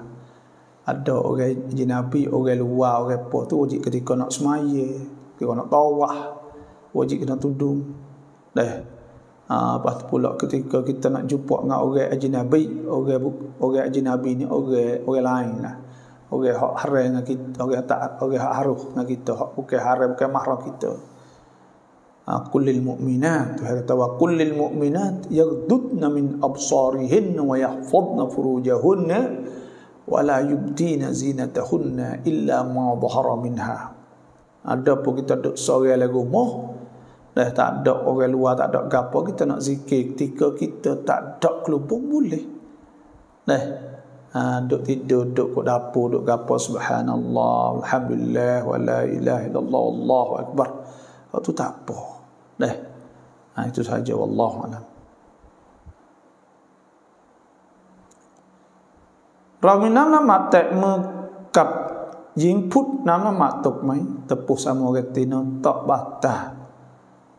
Hak batas tepuh yate aula mastumun nisa, tepuh yate batas.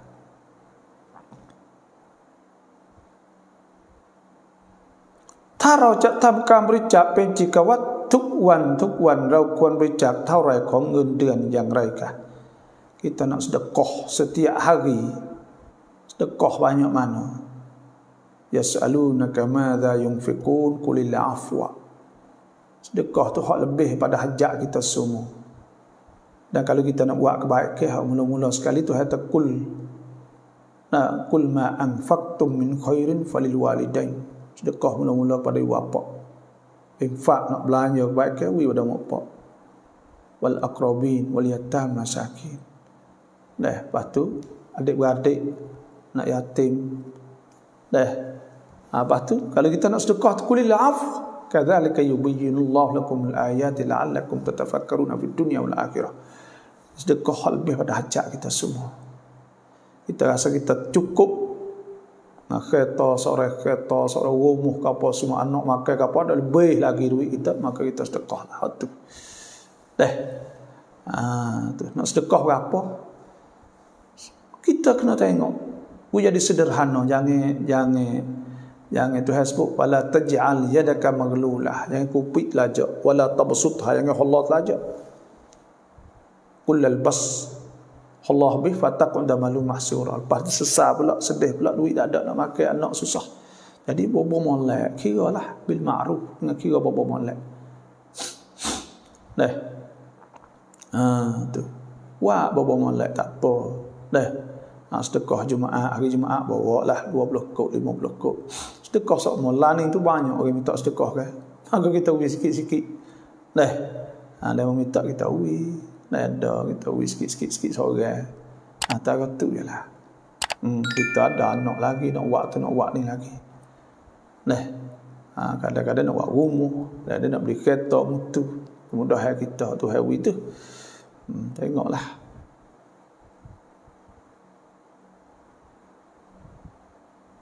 เอาเงินปันผลสากลไปจ่ายเงินกู้กยศได้ไหมครับพ่อเงินปันผลสหกรณ์ปันผลhak mana kalauปันผลhak riba dah hak riba saat itu kalau hak riba kita tak boleh tasarruf guna untuk kita karena kita ni ditaklif ditutup dia panggil tu itu sahaja dah. Kita tak boleh ambil mereka untuk masalah amah, untuk hak tengah tak apalah.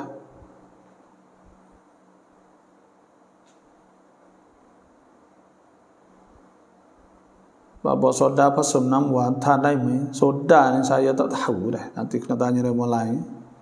Tanya remo lain lah. Dah. Tu.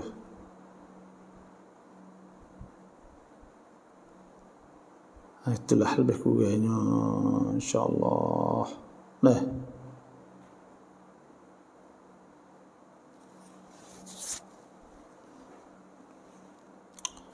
Alhamdulillah.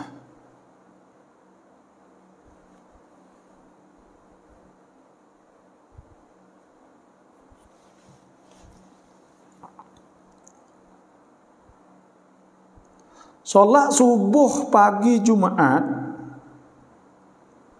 sunnahnya imam baca surah As-Sajdah dan Al-Insan atau Al-A'la dan Ghasyiyah. Tapi ada imam baca surah lain sedangkan dia hafal surah-surah yang sunnah itu nak buat gana baba keadaan itu. Kita kena ingatlah bahawa kita semaya ni iaitu pagi Jumaat ni, subuh ni sunat kita baca surah As-Sajdah. Bismillahirrahmanirrahim. Alif lam mim tanzil kitab la raiba fihi min rabbil alamin am yakul aftarah. Baca surah dan surah Insan, hal atal insani hinu min dahri lam yakun syai'an madhkura. Dia baca sunnah lain, maka tak ada turut sunnah tu. Sah tak sah lah, tapi tak turut sunnah Nabi. Nabi baca sajdah semua. Nak buat ke mana? Kena royak dia, kena kecek dengan dia. Nak buat lah mana? Situ je lah. Kita jadi tu imam semaya, kita lupa rokok. Khabar-khabar dalam sujud nak tanya kita boleh kembali rokok kelik kedak sebab makmum duk subhanallah. Kita jadi tu imam semaya, kita lupa rokok. Lepas tu kita masuk sujud dah. Kita boleh klik bangun rokok semula tak boleh dah. Orang panggil kita telah berpindah pada satu rukun yang lain. Bila tak boleh saat itu, maka mesti kita kena kita pada ketika itunya, iaitu kita kena nak buat lahana. Kita rokok dah ni, kita kena tambah sekaat lagi. Dan kita kena tambah sekaat lagi lah, kerana rakaat saat itu tidak dikirakan. Itulah sahaja. Kerana kita pindah dah, kita nak klik mari semula tak boleh dah.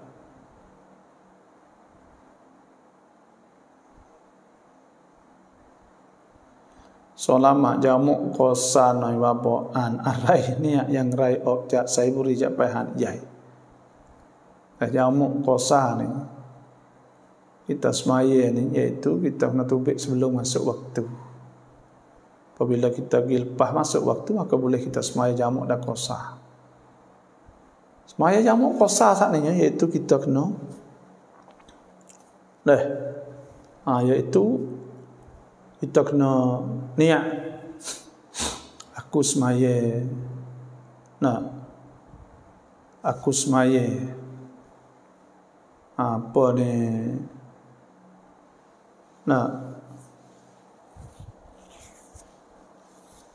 aku semaya fardu zuhur jamuk kosa, jamuk takdim kosa. Itu saja kita niat. Aku semaya fardu zuhur jamuk takdim kosa.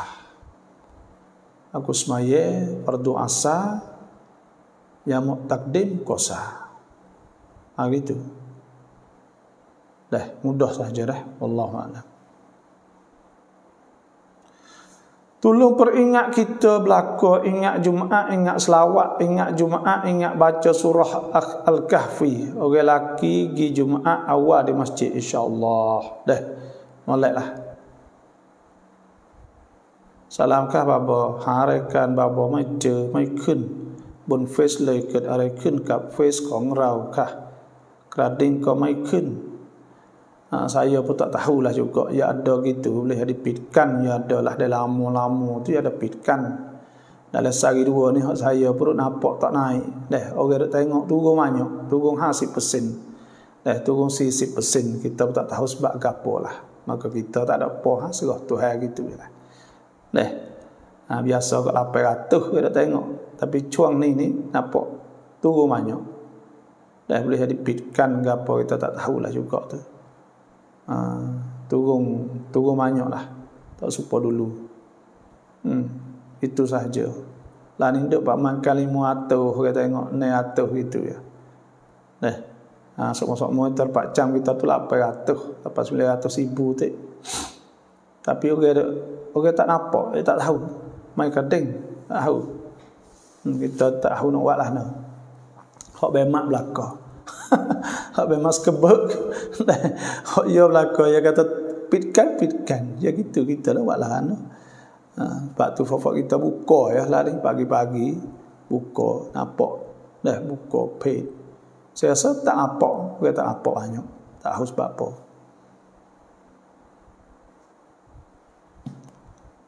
Ngan meraduk เก็บครบปีต้องจ่ายซะกัตไหมบาบ่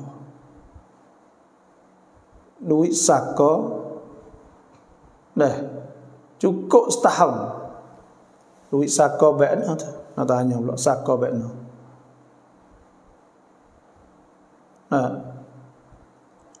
kita pun tak tahu เงินมรดกเก็บครบปีต้องจ่ายซะกัตไหม tak tahu ni dah jadi duit baik mana tu kalau duit kita duk taruh duit hak kita dah duk taruh cukup setahun sampai nisab maka wajib keluar zakat duit kita boleh dah ni tu Sulaiman kia ialah pen mengangkan ya banyak boleh kau buat akikah pada diri sendiri sebab orang tua kita tak mampu buat zaman dulu ya boleh buat Nabi buat untuk Nabi kan sallallahu alaihi wasallam buat akikah untuk sendiri solat Jumaat tak sempat dengan khutbah kerana dengan lewat masjid, kerana datang lewat masjid sah Jumaat dah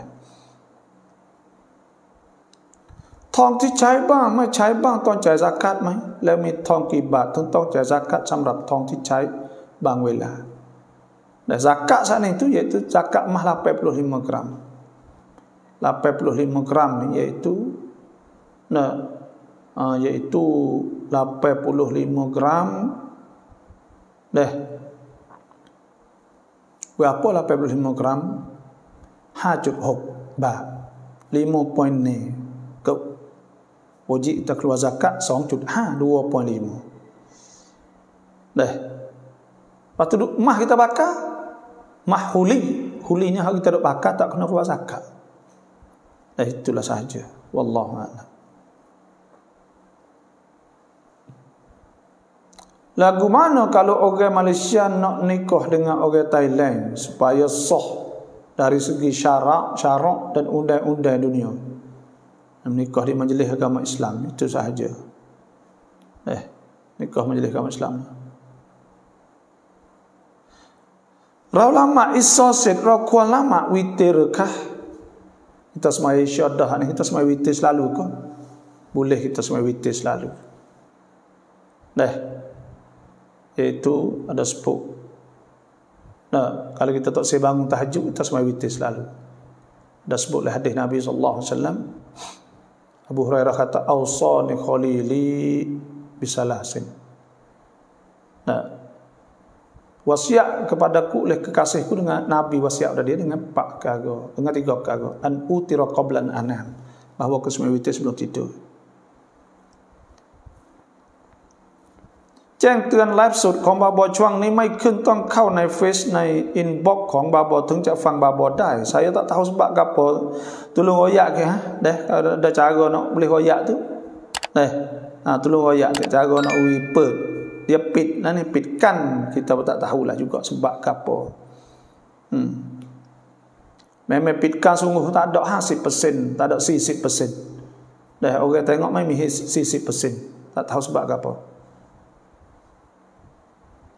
มีคนใกล้บ้านเขาไม่คุยกับเราพอเราจะทักเขาก็ทำให้เห็นเราหุกมอย่างไรหุกม putus silaturahim orang panggil dosa besar dosa besar orang panggil orang putus silaturahim dosa besar dah. Sebab itulah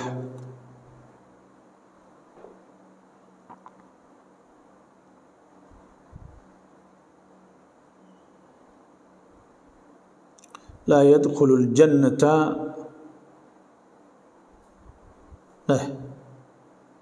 qati'ur rahim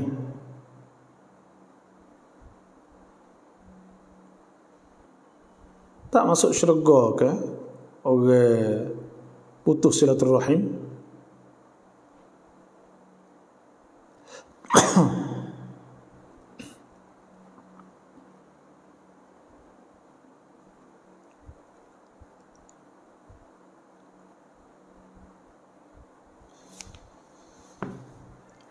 ada sebut inna a'mal bani adam tu'rad kull 'ashiyyah khamis 'ashiyyata khamis lailatul jum'ah fala yuqbal 'amalu qati'i rahim. Dah sebutlah habis hadis Hurairah amal-amal anak Adam saat ini dibentangkan petang Khamis malam Jumaat maka tidak diterima ke amal orang yang putus silaturahim. Waktu hasbuk ke walladzina yanquduna ahdallah min ba'di mitsaqihi wa yaqta'una ma amara Allah bihi an yusala wa yufsiduna fil ard. Tu sebab tu tak boleh putus silaturahim ni. Abarau jatam yang rai เมื่ออับแบอารมณ์ร้อน bila apa kita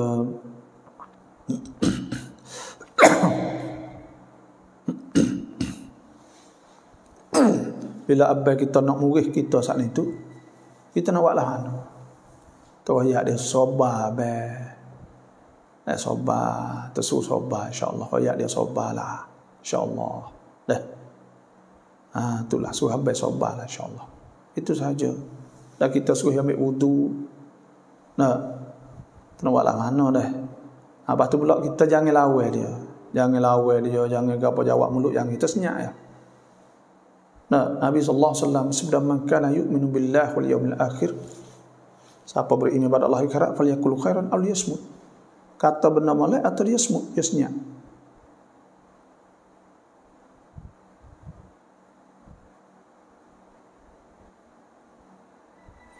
ญาติได้ถามน้าชายซึ่งแกไม่มีลูกไม่มีเมียว่าสมบัติจะให้ใครแกบอกว่าให้น้องสาวพี่สาวและหลานโดยน้าชายไม่มีพี่ชายและน้องชายพ่อแม่แกก็เสียหมดแล้วและน้าชายได้เสียชีวิตจะถามว่าสมบัติแกได้ใครโยกบางnah ni pok nakal ni kena tengok kita jadi apa dengan dia ya gini ya kalau pok nakal saat itu kita ni anak dia anak oleh yatim anak letina tak boleh anak oleh yatim boleh anak letina pakai zawul arham dah ya kena anak oleh yatim kalau ada abang ada adik lepas tu kita anak yatim nak nakal yatim bagi dah ya ada adik dah apa tu boleh kalau ya besar saat ni ya besar mulut kena giwat lailak akson lah dah ya wasiat ni lailak akson wasiat boleh ya tak boleh ni orang boleh makan saka tak boleh lah orang tak boleh makan saka zawul arham ya nak wasiat boleh lah ya nak dah nak heboh nak apa buat belum dah mati apa mati dah ni tu jadi saka saat ni tak ada orang nak makan naik pada baitul mal dah wallahu alam